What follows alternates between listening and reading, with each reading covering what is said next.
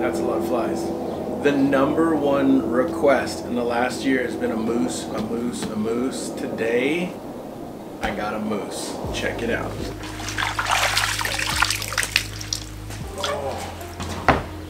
This is a Shiras bull from right here on the west, in the west. It's been picked over pretty good. I got one little dark spot right here, which I'm a little worried about, but it's kind of pliable. So, no big deal, but just a wicked cool skull. The hard part about this one is getting it underwater and not having all this get in the product. So I've got a few ideas, but in the meantime, I'm gonna get these eyes out of there, clean up if there is anything to clean up, and we're gonna get to rolling. It's super hot today. Y'all, if you are new, welcome. If you are a return watcher, thank you so much for being here. The bull moose is one of the coolest animals anywhere. Rule #1 in skull cleaning is remove as much meat and tissue as you can. So this one came in without the hide. I'm just gonna remove the eyes, that big chunk of nose, any excess meat I can, I'm gonna remove. Next step is I'm gonna shrink wrap around the pedicle and the lower part of the antler. Any antlered animal that you're gonna boil ever, wrap them as good as you can. I'm trying the trash bag thing here because this moose's horns drop below his crown, and so I want to make sure that under any circumstance those antlers are watertight and won't get in the peroxide. Now, if you're new here, you're probably wondering about what about all the tissue up underneath here. With this being in that hot water and everything sweating up underneath there, when I strip this off, everything's done in white. I strip that off, I'll be able to take the power washer and just pull that off. There's no oil and grease up underneath that pedicle. It'll just turn the identical colors as everything else. I won't even have to worry about it. But this all saves me from having to recolor this beautiful antler. If I wash peroxide up on there, I'm gonna have contrast. I'm gonna have a difference between the two. That's a no-no. Okay, let's see if I can find a pot that'll support this thing.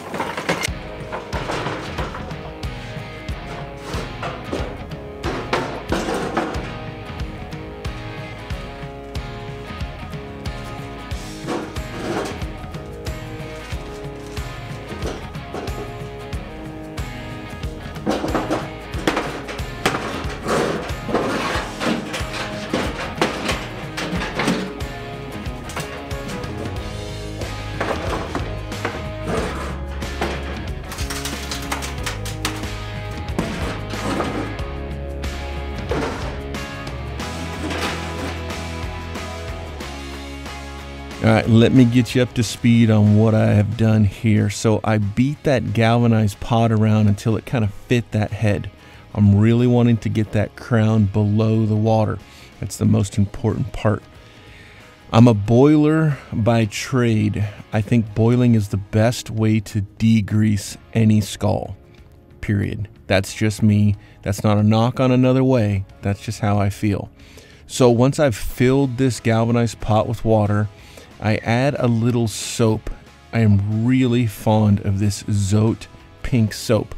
I've tried everything under the sun. If you've watched for a while, you know that's true. I love this soap. I just take a pair of scissors or Sawzall. I just cut off a few shavings in there, and it helps the fats and oils separate from that skull. I'm gonna fire up that burner, bring everything to a boil, making sure I don't burn around the outside of the pot and up the antler. The plastic bag is a great example. If you're not melting that plastic bag, you've got it just right. Once it's boiled for a little bit, I'm gonna pull it out and power wash it clean. When you're power washing, you gotta make sure you're spraying into every hole and every orifice. Anywhere there's meat or tissue, make it go away. All right, let's get this skull clean.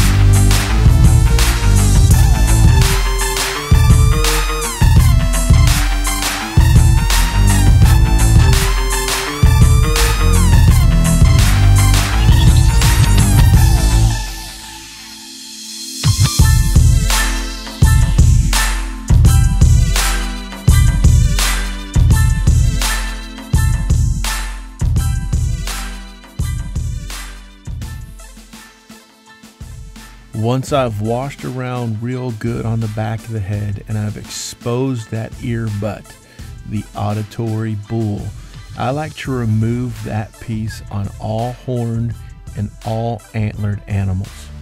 I stick a screwdriver in that ear canal and I pull and break until that thing pops out of there. And then I take a big wafer bit. On this particular one, a full 1-inch wafer bit, and I like to wallow out that hole. It gives it a real nice finish and it makes it nice and clean. Everything is connected inside that ear butt. It really needs to come out of there in order to get 100% clean. Then from there, just start washing, spraying, cleaning, and then pull that whole brain liner out of there.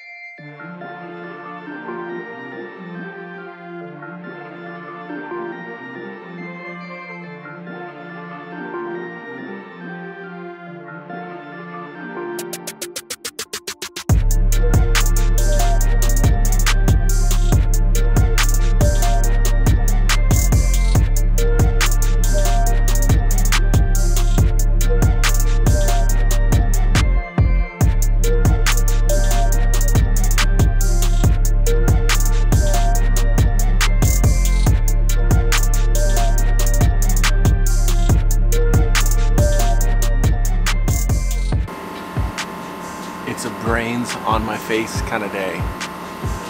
Okay, I gave that thing a big initial wash and I put it back into that pot. I got it now to where I removed that much of the nose so it fit down in the pot, and now the crown is underwater. That's good because that spot I'm worried about that was dry on top started to look a little better. So let's pull it out. Let's see if we can work that nose out of there and put some color on it. Yay!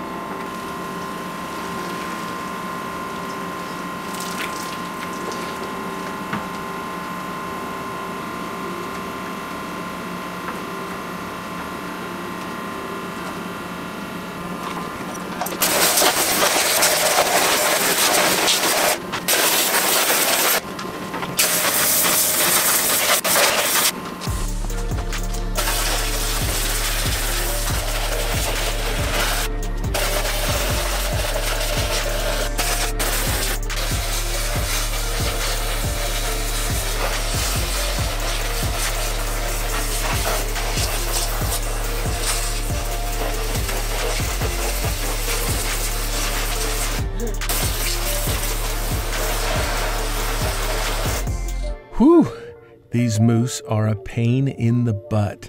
There's a lot of stuff to wash off. Now, once I've got it 99% clean, I'm gonna add in some liquid developer hydrogen peroxide. Yes, for those of you that have been watching, I am back to Mrs. K's because I found some and I can't find the Aqua Silk. Here we go, y'all. Moment of truth. Check it out. It should be bright white. 2 gallons of Mrs. K's, 7 gallons of water. I brought it to a boil, then cut off the heat. This is it.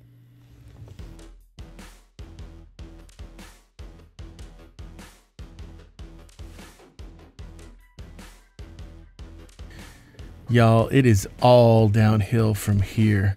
Literally, you can see in this skull, you can see some of that yellow. That's just loose meat or tissue or something I missed. I changed my power washing settings from the red straight nozzle to the yellow kind of fan nozzle. Doesn't matter if it's 15, 25%.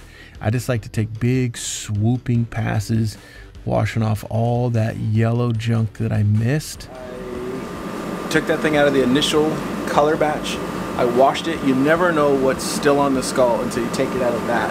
Anything that is on there will be yellow and the skull will be white. So I got all that little stuff washed off, and then I want that bone to touch that chemical, so I put it back in for a quick drink.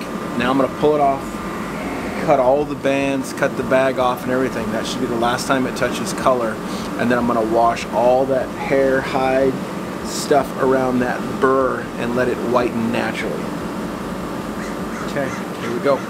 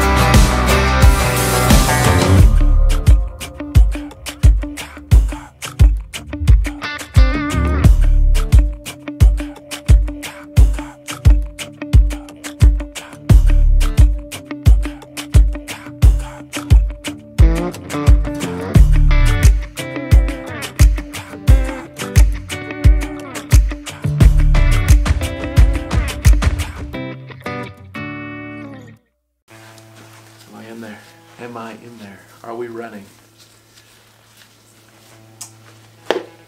Me and Mr. Beans in the garage working on skull stuff.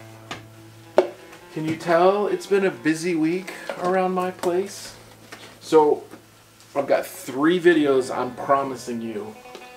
A day where I did 14 skulls in the same day, start to finish. Scimitar Oryx. And we're working on the moose video right now because that's going to go up in the morning. But I got to mop and glow everything either way. So why not put a little bonus footage in there? This is a beautiful aoudad ram. Big free range ram from West Texas. High West Outfitters. If you guys do not follow High West Outfitters, you should. Good people. Giant critters, good people. So these have been mop and glowed, but the skull hasn't. So I'm going to put a real quick coat on it. Is anybody into big old aoudad rams? That's one of them right there. I do not think there's a mop and glow on there. You can always tell pretty quick if there is, because it'll get overly shiny. If it's too shiny and you're like, man, I didn't mean to do that, you can take a little Scotch-Brite, make sure it's dry, and just scuff it. That'll fix it. I more than anything really like to get that back of the brain, all that little, you see how clean, you guys see how clean with those drilled out holes? I just think that's such a clean system. Okay, done.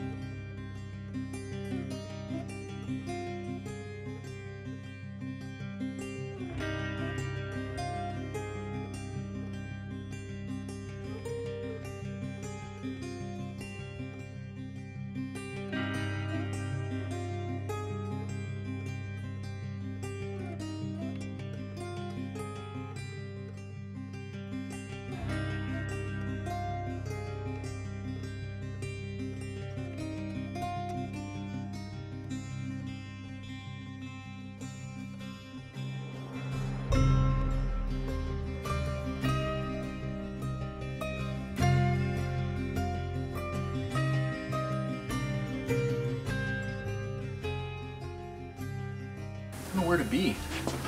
Ouch. All right, moose project finito. It looks beautiful. It turned out exactly how I expected, meaning it's the same as all sculpts. You just got to be patient with the first one. Make sure you're wrapping that antler real well. But it's beautiful. It wouldn't surprise me in years to come if this crown developed a little color over the years, but it looks beautiful. It's part of its own character. And thank you, like always, for watching. If you want to see more of what we do, follow Instagram. Follow Whitebone Creations on Instagram. We post quite a bit more often. It's just easier when you're remote filming hunts or whatever. But that is it. The moose skull.